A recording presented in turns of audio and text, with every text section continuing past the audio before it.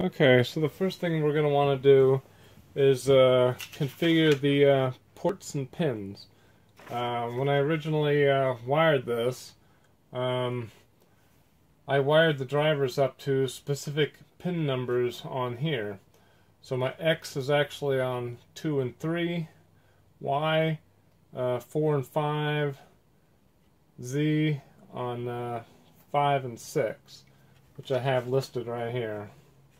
So these are the numbers that I need to put into ports and pins in the configuration. So we're going to go over to configuration, go to ports and pins.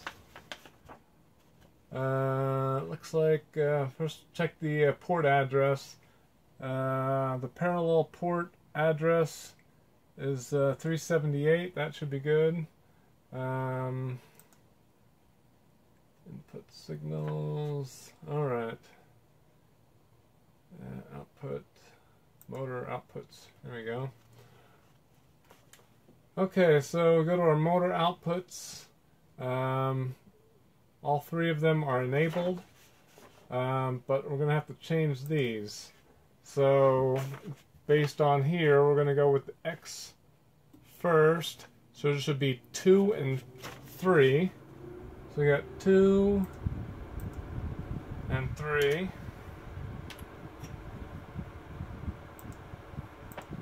And Y, of course, is going to be 4 and 5. 4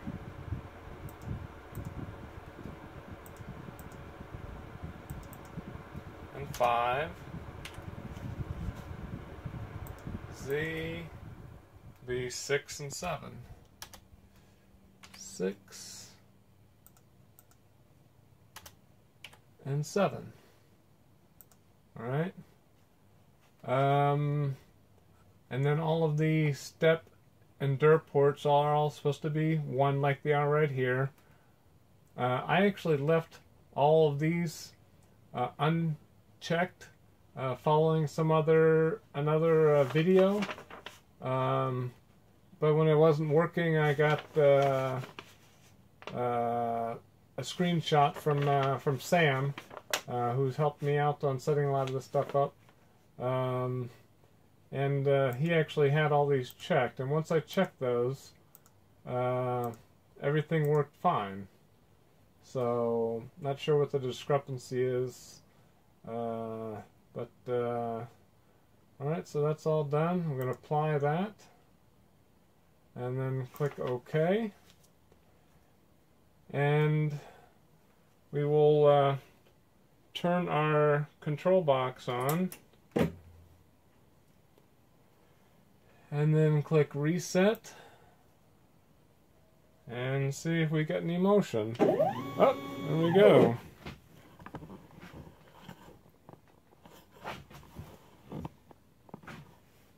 Let me zoom out. Okay, so we got right, left, back, forward. Okay, so our Y is still backwards. It was backwards before. Of course, I'm setting this all up anew because I got a new computer. And then let's see the Z. Page down is down. Page up is up. So that's all good. So now we just have to find the part where we have to reverse it. Okay, so I found the setting actually with some help from a post on CNC Zone actually. You go to Configure, Homing and Limits. There's actually a section right here called checkbox you can check for reversed. So what I'm going to do is check that, click OK, and looks like it's asking us to reset. So I've got that reset, and let's see if it moves in the right direction this time.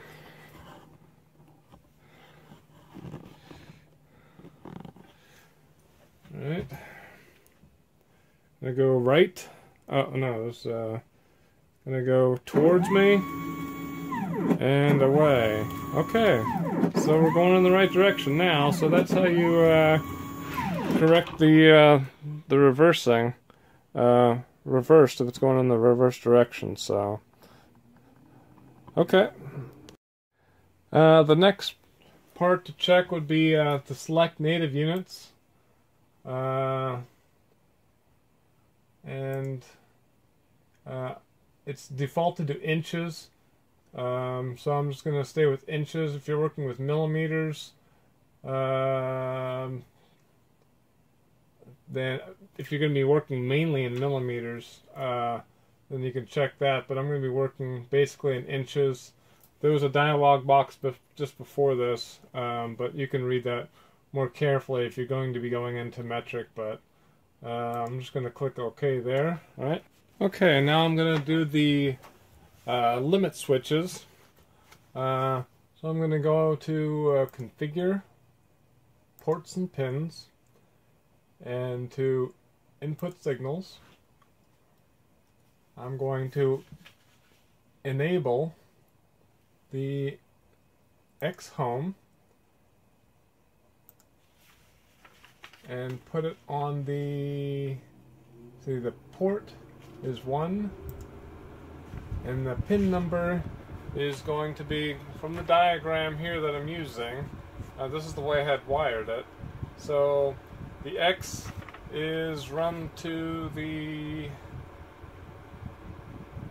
pin 11. So I'm on port 1, which is the port for the parallel port, port 1. So under pin number, I'm going to put 11. And then I'm going to enable the Y, still port 1. Then I'm going to go to pin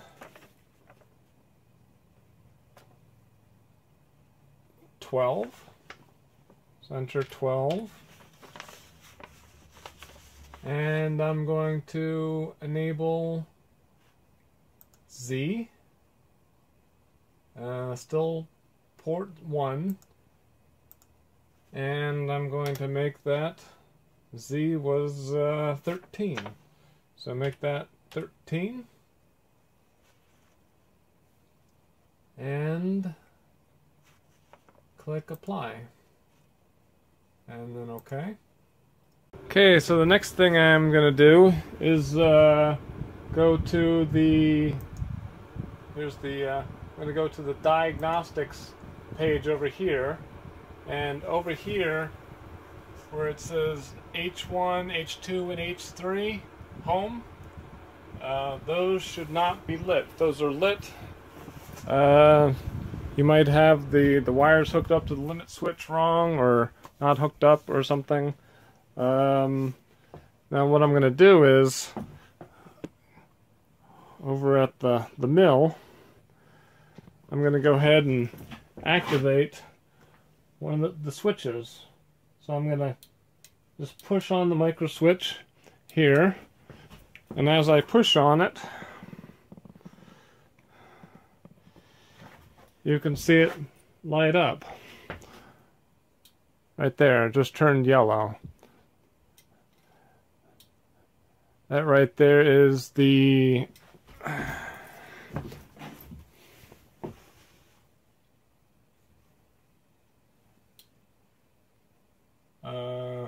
motor number 2.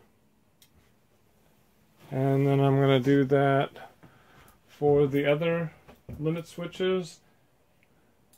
You can see the other one come on.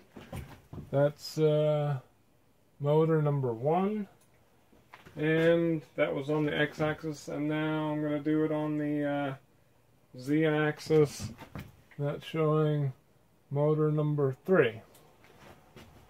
Okay, you got to make sure that before you start referencing home, you got to check that, otherwise you may just slam into something. Alright. Okay. And I've switched to machine coordinates. I press this and the red light comes on around it. I'm now on machine coordinates. Now we're going to ref all home. And Z is going up. And now Y is going back. And now X is going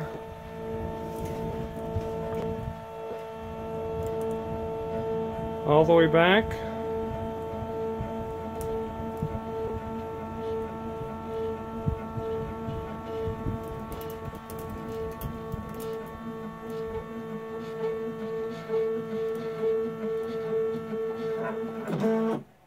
All right. And that is now home. All right. And as you can see, the machine coordinates is now reading all 0. All right.